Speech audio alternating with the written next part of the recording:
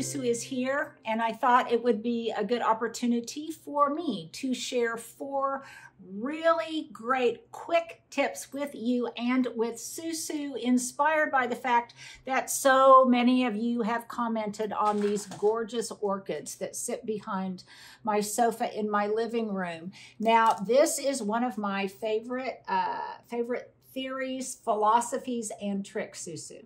Okay, because you were asking me about this. Yes. And that is that I like to blend real with faux for a little bit more pizzazz, and it's kind of a money-saving tip, I think, because if I had bought this entire orchid arrangement at an expensive florist, it would have cost me quite a bit. So you were asking which ones are real and which ones aren't. And honestly, unless you do 2 things, and I agree, you can't tell. Okay, so what did you finally decide was the trick for you to determine? Well, for me, the trick was feel the stems. This stem is a little rougher. The real stem is smoother. But the flowers look.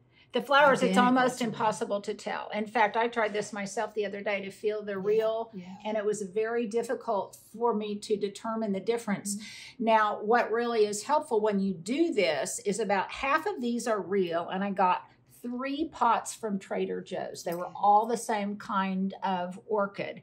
And then when I got some faux orchids, the faux orchids, I made sure to match so that they identically replicated the real ones. And then I just stuck them in all together. Now, if I wanted to completely trick anybody who looks at this, I could have also spray painted these. They're darker green, like the real stem. But believe me, nobody gets that far. Nobody thinks that these are not all real and just a really fabulous and beautiful composition. And for me, that's just fine. The other nice thing about this, Stuart laughs, the other nice thing is when the real ones do die, I'll just clip those back and I will still have the fake ones that are of the exact same variety as the leaves.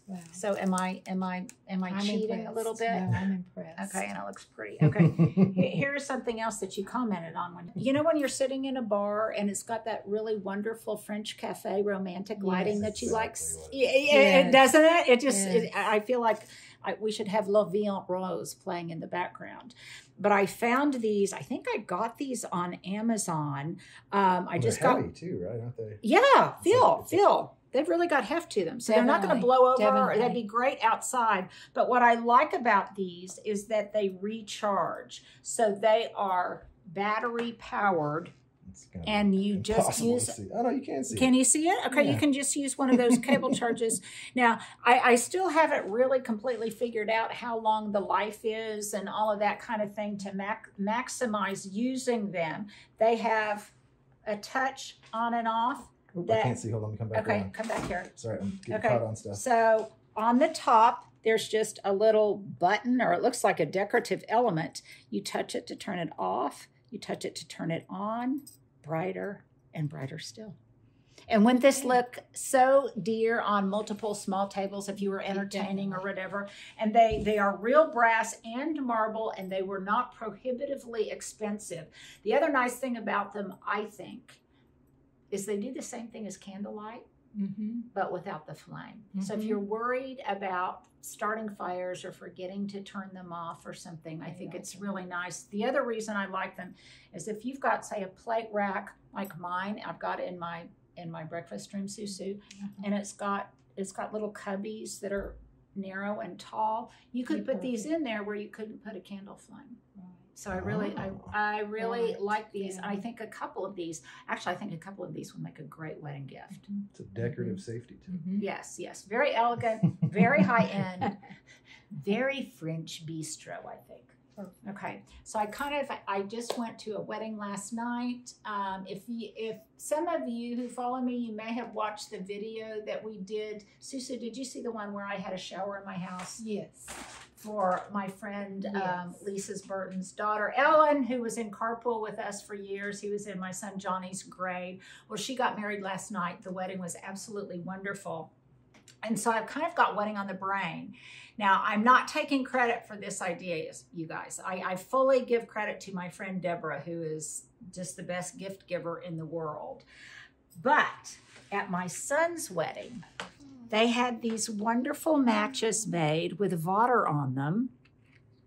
And I just think they are so beautiful and, yeah, classy and elegant. And I love kind of the brass wording on them. And she loved them too. So we asked my daughter-in-law for the source of these matches. And so I shouldn't say this because her kids might watch this video, but she is getting all of them matches to match their namesake for Christmas, because you guys know that if you can, I love the simple elegance and joy of striking a match versus one of those little plastic clickers. Yeah. And I think isn't that a great novel idea? It's very cool. Yeah. Or a great hostess gift if you're going to someone's home for the holidays. I think it's just a wonderful idea. And it may take me a little while to find the source, again, the link to these, but I will make sure to get them to you. And these are in navy and gold, but, you know, if you get some and they match the color palette of your home, wouldn't that just be beautiful? And then you can just keep them kind of, you know, lying about and in all of their inherent elegance.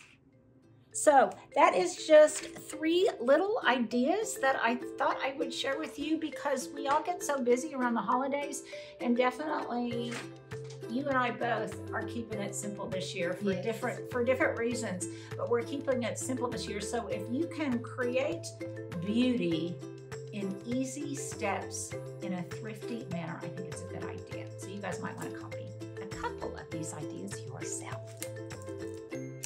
Well, here's a very quick outfit of the day, but the important element is this apron, because we're getting ready to go into elf season, Stuart. We are. And so you really need to get your elf attire on. And I got this off of World Market. I think they might be on sale now. I actually have it in 2 different colors, and I love it.